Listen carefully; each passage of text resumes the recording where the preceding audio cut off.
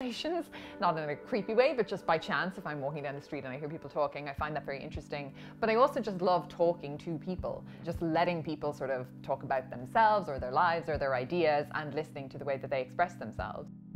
The book begins with these two characters meeting in this bar in a small town in the west of Ireland. They've met already on Tinder, on the internet, and they arrange to meet in real life. A woman sat in a hotel bar, watching the door. Her appearance was neat and tidy. White blouse, fair hair tucked behind her ears.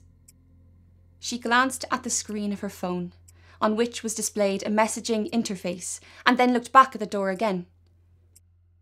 It was late March, the bar was quiet, and outside the window to her right, the sun was beginning to set over the Atlantic. It was 4 minutes past 7, and then 5, 6 minutes past. Briefly, and with no perceptible interest, she examined her fingernails. At 8 minutes past 7, a man entered through the door.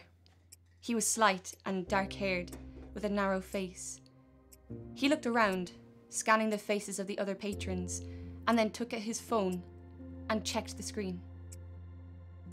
The woman at the window noticed him, but, beyond watching him, made no additional effort to catch his attention. They appeared to be about the same age, in their late 20s or early 30s. She let him stand there until he saw her and came over.